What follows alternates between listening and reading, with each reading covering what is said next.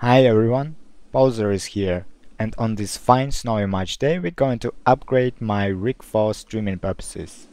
And to address the main question, yeah, I do have boss, so my human will do all the work.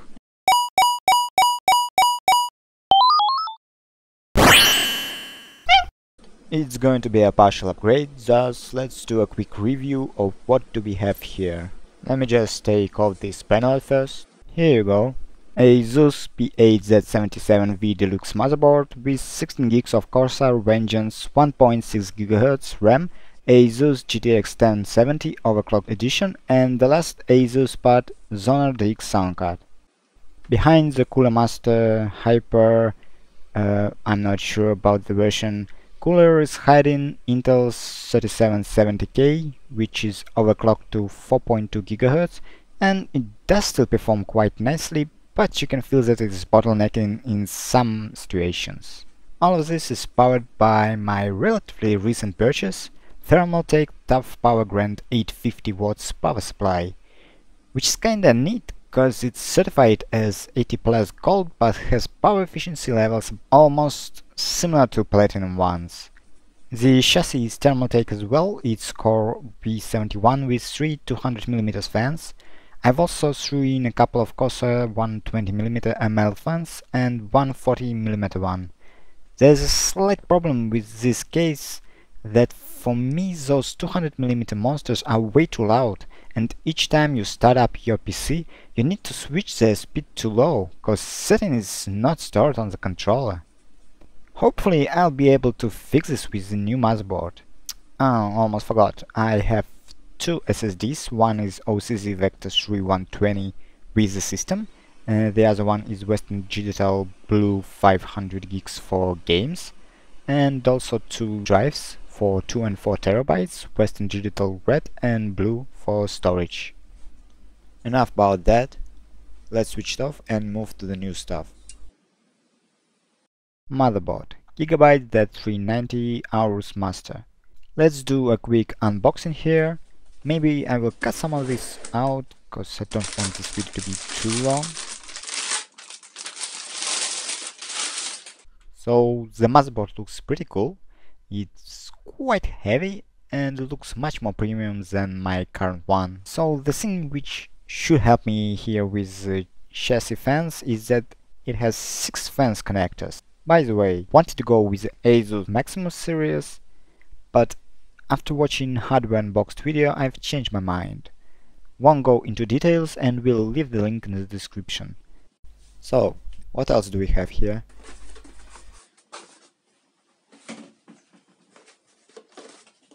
Some AORUS stickers, a disc with drivers. Actually I do have a DVD drive, but I obviously will download the latest versions of the drivers from the internet. Always download your drivers from the official websites. A manual with some other stuff, and a small hardback sticker.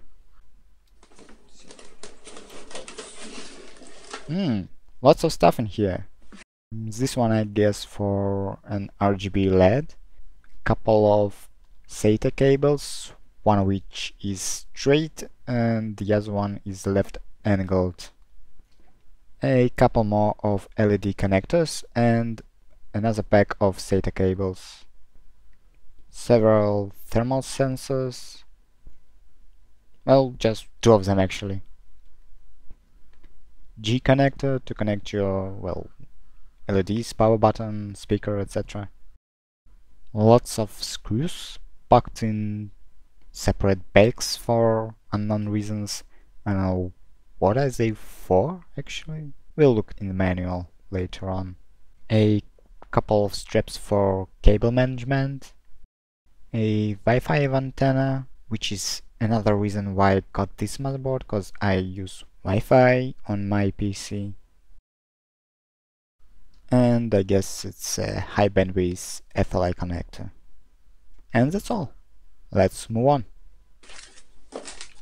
As you might have guessed already, I went with Intel processor again, 8700K to be precise. Why not AMD? Well, it's certainly better for multi-threading tasks like gaming and streaming, but if streaming won't work out for me, Intel does still have an advantage in pure gaming due to higher core clocks. Let's put it right away into the motherboard.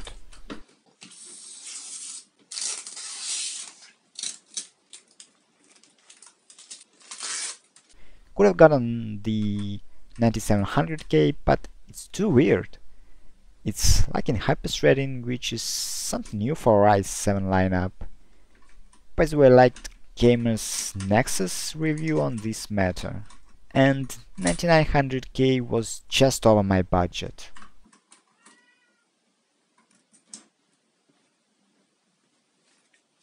Memory is once again 16 gigs of Corsair Vengeance, but 3.2 GHz this time, planning to expand it to 32 gigs in the future.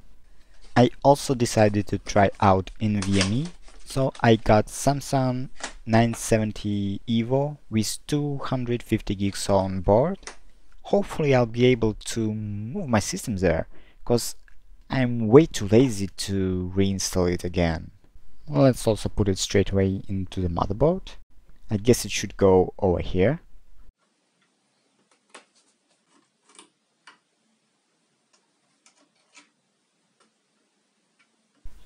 Why it's not getting in here? Ah, got it. Okay, let's put the heatsink back on.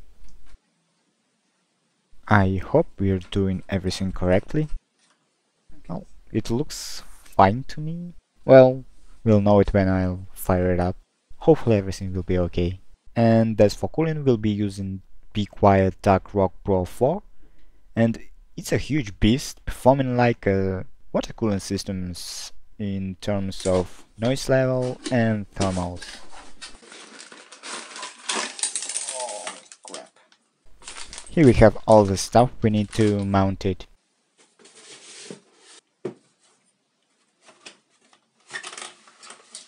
Here's a second cooler, we'll need to plug it in later on. And also we have a screwdriver here. It's pretty awesome. So, it's time to build it up.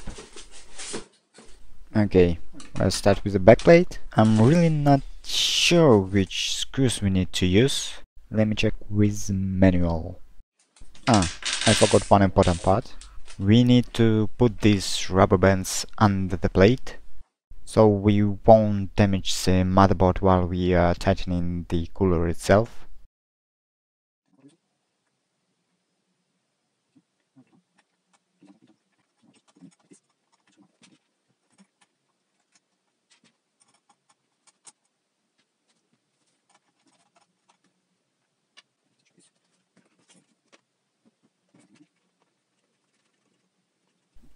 So part of the process was cut out because my phone records only 8 minutes of video per clip.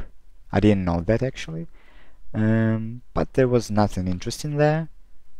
So currently we're mounting up the phone brackets.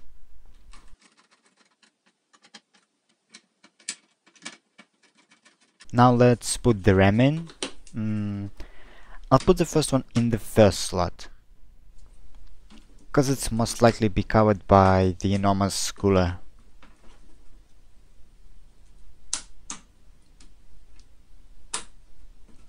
I'm not sure in which slot I should put the second one, because it did matter in the older motherboards, but I guess I'll do it like the old way and put it in the third one.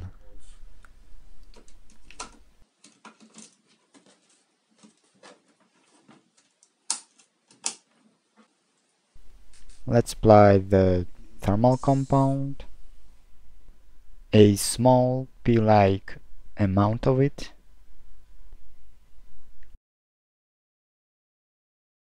Why are you not getting out?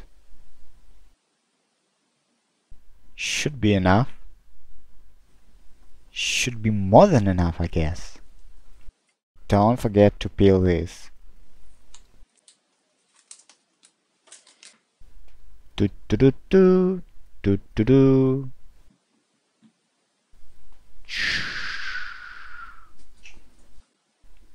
Okay, now what?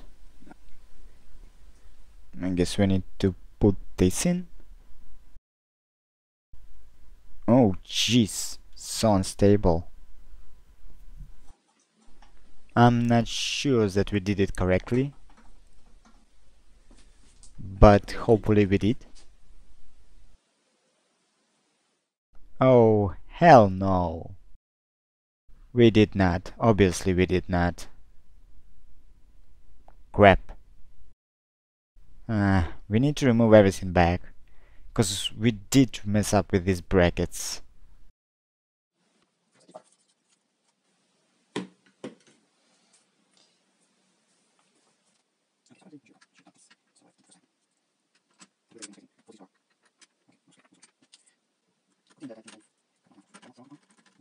Good thing though that we got it off, because it looks like there is not enough thermal compound here. Let's add some more.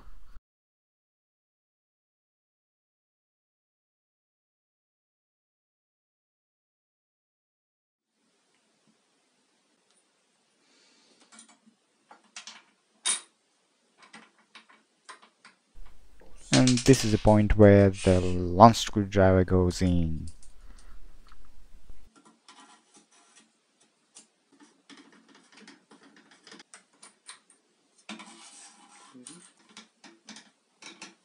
Need to be sure not to over tighten the screws, because I really don't know at which point we should stop. I guess we will feel it when the screw just stops rotating. Okay, everything looks fine. Let's put a second fan in it.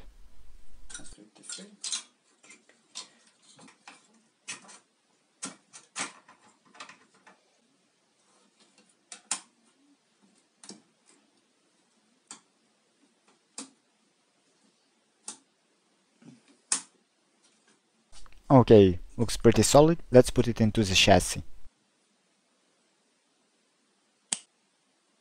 And we're done. I've cleaned up my cable management a bit, so now all we need to do is plug it in and see if it will post. Okay, the moment of truth. And it's alive! Mwahahahaha. And it posts perfectly. Here we can see that it's 8700K, all 16 gigs of RAM, and here's our M.2 drive. I guess it's time to wrap up. I'll be streaming soon enough, or maybe I'm already streaming, depending on at which point are you watching this video. Thank you for watching. Like if you liked it, dislike if not, subscribe. I'll be posting here the videos from the Twitch. See you on the streams. I'm touching myself tonight. X gon' give it to ya. He gon' give it to ya. X gon' give it to ya.